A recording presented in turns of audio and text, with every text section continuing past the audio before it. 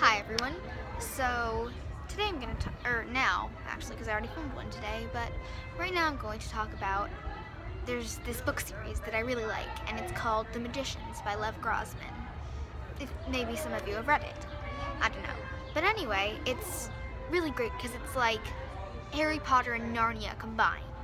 It's about, well, one of the main characters, or at least where we start the story off with, is Quentin.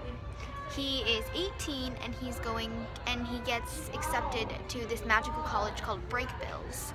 And then we find out later that Quentin is obsessed with these book series called Fillory and Further, which is basically their version of the Narnia books. It's about these 5 children who go into this magical land through a clock, which is like Narnia, where 4 children go to a magical land through a wardrobe, and both Narnia and Fillory take place in the 1940s, though The Magicians takes place in like 2010, around that time period. So really recent, because that was when the book was written. But anyway, so I think it's just such a great series, and I really like it, because it's really interesting, and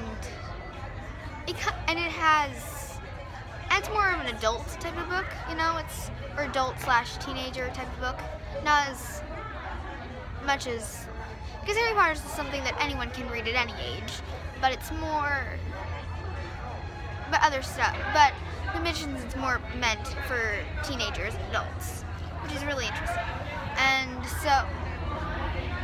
But anyway, so I was reading the book series, The Magicians, and there's 3 books in the trilogy, so it's a trilogy, and people are very loud today, but whatever, we can ignore that, in fact they're very loud. But anyway, so one of the main characters, because there's a bunch of main characters, his name is Quentin, and I think he's a really interesting main character, because he's something that I really like about Magicians, that it has the main character Quentin. He has struggled with mental health issues and stuff like in the TV series, which they adapted it last year, or 2 years ago actually. And they made a TV series about it, and in the first few minutes, you find Quentin in a mental hospital that he checked himself into.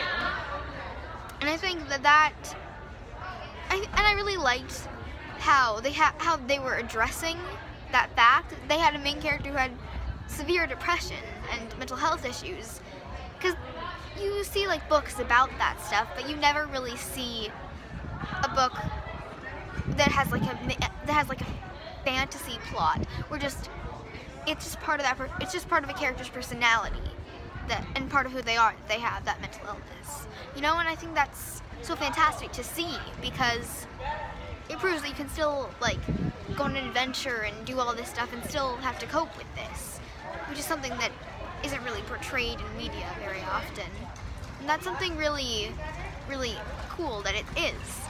And as someone who knows a lot about depression and who struggled with it, it's really nice to have a character who can kind of represent someone who has it,